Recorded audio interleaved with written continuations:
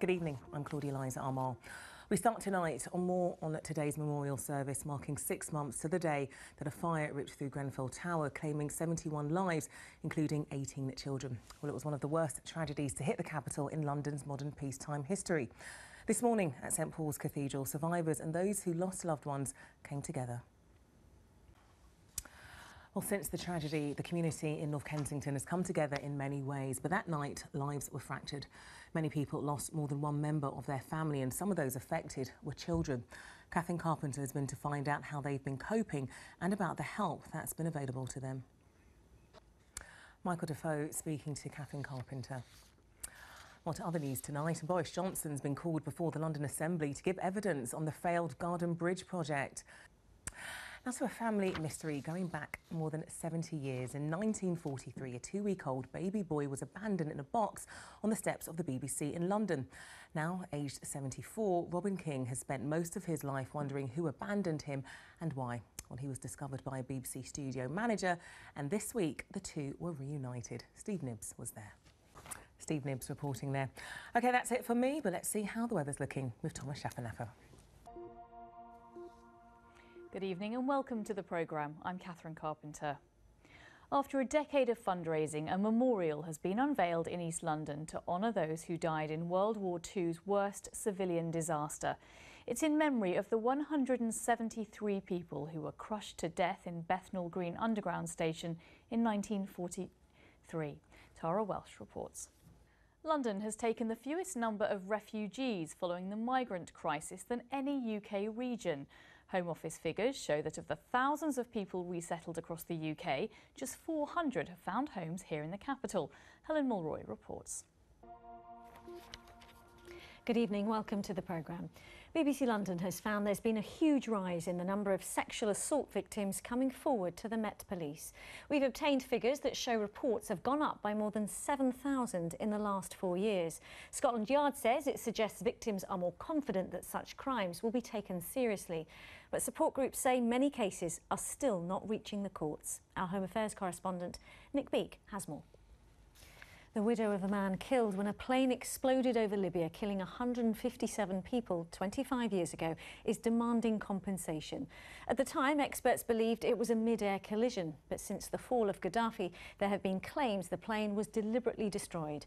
That and the deaths of many other Londoners have all been linked back to his regime. But so far, no UK families have received compensation, despite Libyan assets in London being seized. Jim Weeble reports. Now, she's described it as a wonderful privilege. A former nurse in the NHS has been appointed as the new Bishop of London. The Right Reverend Sarah Mullally is the first woman to ever be appointed to the role, which is one of the most senior positions within the Church of England. Some of the first to meet her following the announcement might not be whom you'd expect. Here's our religious affairs correspondent, Martin Bashir. OK, let me wish you a very good night now, and I'll leave you with Elizabeth, who's got the weather for us. Hello. Hello, thank you, Riz. Well, it was a lovely day today, wasn't it? We started off with a frost, it was crisp, we had lots of sunshine around, but this is more like what we'll be looking at tomorrow, or not looking at as the case may be. An awful lot of fog forming overnight tonight. So as we take a look at the weather for the week ahead, we're talking about fog tonight, really quite widespread. Some of it will be freezing fog patches as well. It's really very cold out there. It is going to stay mild for much of the rest of the week, though. Some milder air pushing our way from Tuesday onwards, and it should stay mostly dry under the influence of high pressure. Now, overnight tonight, we've got conditions ripe really for a widespread fog. We've got moist, cold air around, clear skies, light winds. Temperatures will dip below freezing away from the towns, and that fog is going to be very stubborn to lift and clear into tomorrow morning. Now, we've got a Met Office weather warning out for the fog, of course. Very poor visibility on the roads into tomorrow. If you're travelling somewhere out and about on the rush hour, or indeed if you're flying, then do check before you go to the airport even.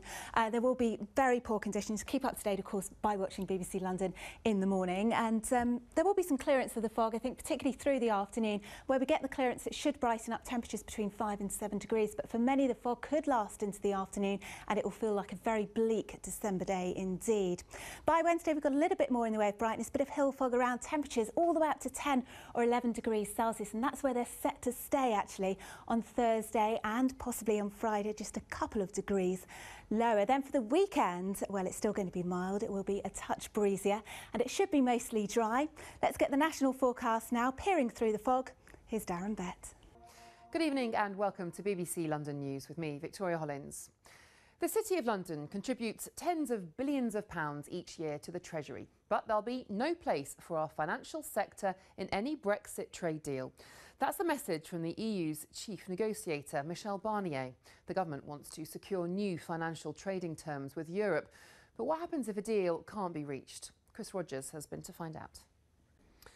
As we've been hearing, the ex-boyfriend of reality TV star Ferne McCann has been jailed for 20 years after carrying out a brutal acid attack in a packed East London nightclub. Well, since the 25-year-old carried out his attacks, there have been growing calls for nightclubs to tighten up their security measures. Some venues in the capital have already taken steps to prevent acid being brought into their premises as the number of incidents involving a corrosive substance continues to rise in London.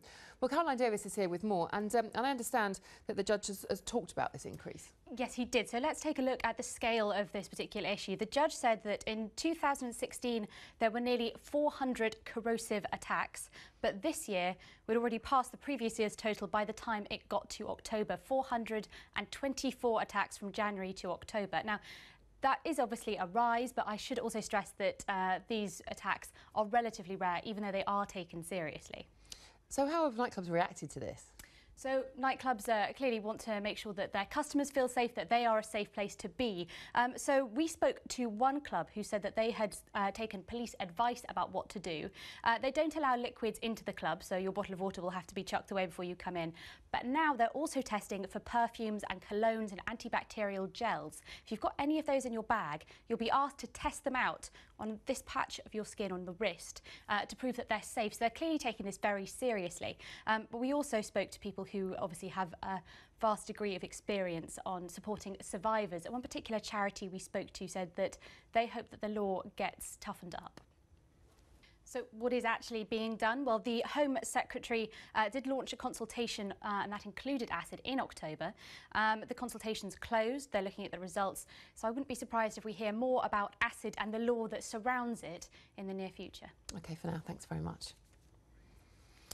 An investigation is underway in West London after two young boys were found unconscious at an address in Perivale. Right, that's it for now from me. Let's find out what the weather has got in store for us all with Elizabeth Rizzini. Lizzie. Thank you, Victoria. Well, we had a very pretty, fiery sunset around today. You might well have seen it. And of course, we started off this morning with some fog and some frost. No such problems tonight. In fact, it's going to be really very mild indeed. We might just get a little bit of hill fog, but always plenty of cloud around into tomorrow morning. And for the rest of the week, we're looking at it staying mild. It should stay mostly dry with a few outbreaks of drizzle at times, possibly some more rain on Wednesday night into the first part of Thursday morning. And there'll be plenty of cloud around. In fact, it's going to feel quite grotty and grey for much of the week.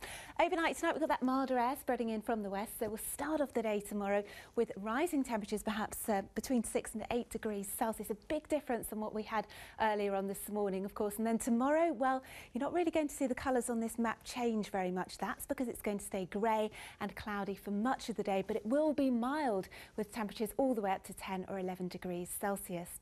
And it'll stay mild for the rest of the week too. It should be mostly dry apart from on Thursday morning.